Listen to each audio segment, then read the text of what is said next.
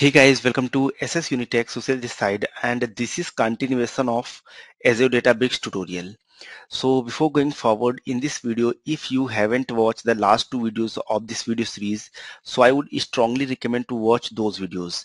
So in the first video, we have discussed about the introduction of the Azure Databricks, and in the second video, we have discussed how we can create the Azure Databricks service inside the Azure portal. So let's get started with today's video. So in this video, we will be understanding about the top level concept, those we are going to use inside the Azure Databricks. So what is those? So first, that is the workspace. So we have to understand about the workspace first. So the workspace is an environment for accessing all your Databricks assets. So what it means? So this is the place where we will be accessing all the Databricks assets, and those assets could be your notebook, libraries, dashboards, and experiments. So experiments is nothing but the ML flow, and into the folder and provide access to data object and computational resources. So this is the one place where all these objects we can create. Whatever we want to develop, we can develop it here. So this is the one place. And as I told you for the notebooks, so this is a web-based interface to documents that contain runnable command, visualization, and narrative text. So whatever we want to do, like all the codings or the development, everything we have to do inside the notebooks only. And here we can use the different languages by which we can write our code. Those could be Python, Scala, R, SQL languages it is supporting. Next is the folders. So folders are nothing but it is used to maintain the grouping and hierarchy. So let's assume if you are working in a project and that is the ERP based project, and inside the ERP we are having different modules like the sales module, purchase module, and inventory module. So we don't want to keep all our development in a single folder. We want to create the different folders and by which we want to keep our development there. So for example, our base folder will be your project name, maybe the P1, and inside the P1 we can create the different folders for managed all these things. So inside that we can call this as sales, then purchase, and after that we can have the inventory. So like we can create these folders, and whatever the development is needed, if that is based on the sales, we can write and create the notebooks under the sales or the purchase and inventory. So depending on that we can manage. Next is the library. So what is the library? So library is nothing but it is a package of code available inside the notebooks or job running on your cluster. And Databricks runtime includes many libraries, and you can also create your own library. So you can simply understand it is having the predefined libraries inside the Databricks. Whenever it is required in your code, you can simply use those libraries. And here we will also see the option for creating the new libraries. So we can create those libraries, and in future we can utilize those libraries. So libraries, you can simply understand it is something like the functions inside the SQL Server. So it will be going to create a single time and we can use that function in the future coding as well. So this is very similar to the libraries. Next is the ML flow. So ML flow is again nothing but the collection of the ML flow runs for the training a machine learning model. So ML flow is going to use for that. So this is the first thing that I wanted to discuss about the workspace.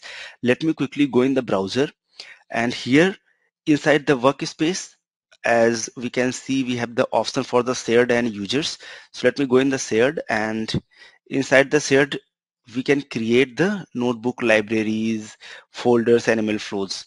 So let me create a new notebook, and while creating a new notebook, it is asking to create a cluster. So as of now we have not created the cluster, so let me leave this and let me call this as test and click on create. So it will be going to create a new notebook, but that notebook will not be attached with any cluster, so we cannot run anything here. Now Here in the top side, we can see by default it is selected the Python language, but you can also select the SQL, Scala, or so any one of these languages you can select it from here, or you can select it from here as well. So like these two places by which we can select it. Now let me discuss the next concept, which is the data. So inside the data, it is very important. So Databricks file system.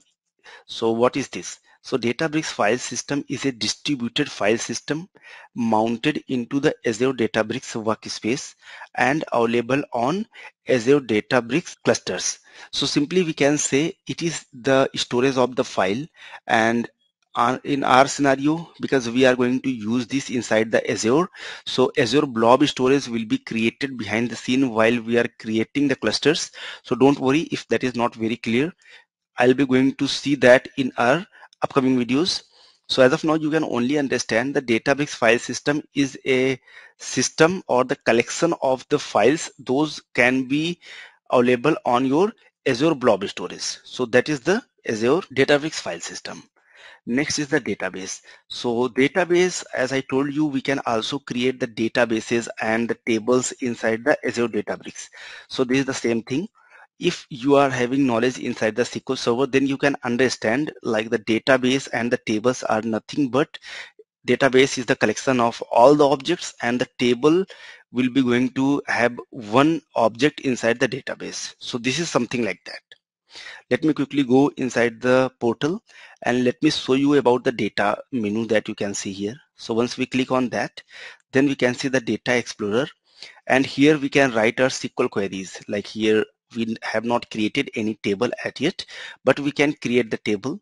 So that we'll see in our upcoming videos. As of now, you can only understand like this is the data pane where we can integrate or your mount your Azure Databricks blob storage. So Databricks will be accessing the blob storage directly from here. Now, next is the compute. So compute is very important as the cluster is the backbone of the Azure Databricks. So what is the cluster? So a cluster is a computation resources and configuration on which you can run your notebooks and jobs. So there is two type of clusters available inside the Azure Databricks. One is the all-purpose cluster, second is the job cluster. So like these two type of clusters are available, and we can write our code that is written inside the notebook by running inside the clusters. So this is very important. So I'll be going to record a separate video where we'll see detailed this explanation about the clusters. So don't worry for now. You can only understand inside the compute we are having two type of clusters, all purpose cluster and job compute cluster. Next is the Databricks runtime. So Databricks runtime, this is also very important. So you have to understand a set of core components that run on the cluster managed by the Databricks.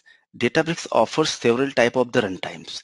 So we can simply understand it is a set of core component that runs on the cluster. So it is going to run inside the cluster and Databricks will be managing this. So Databricks runtime is nothing but the core component of the cluster.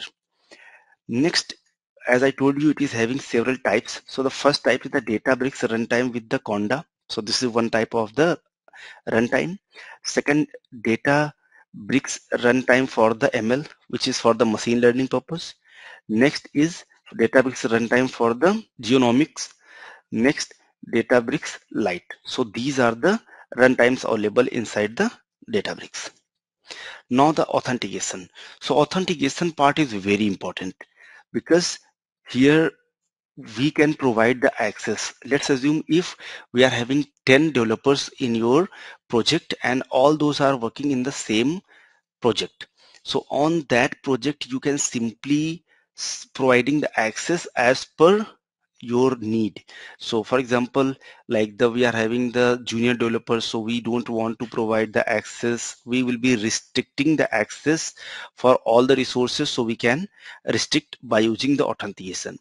So it is having three type of the authentications. The first one is the user. So a unique individual who access to the system is user. Second is the group. So it is a collection of users. So we can provide the access to the group. Whatever the users available on that group will be inheriting the access from that group. Last is the access control list. So this is very important. So a list of permissions attached to the workspace, cluster, job, tables, and ML flows. So we can understand it will be going to provide the access on the workspace level, cluster level, job level, table level, and ML flows. So on these level, we can provide the access for any individual. So an ACL specifies which user or system processes are guarantee access to the object, as well as what operation are allowed on that asset. For example, if we are having a notebook and we can create the notebook, but we don't have access to delete the notebook.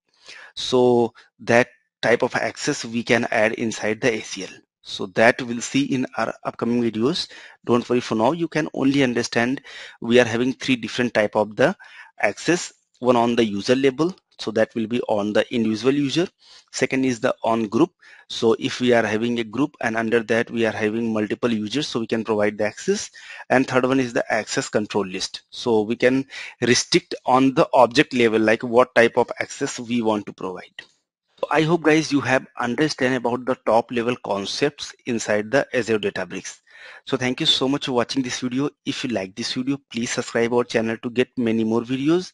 See you in the next video. Thank you so much.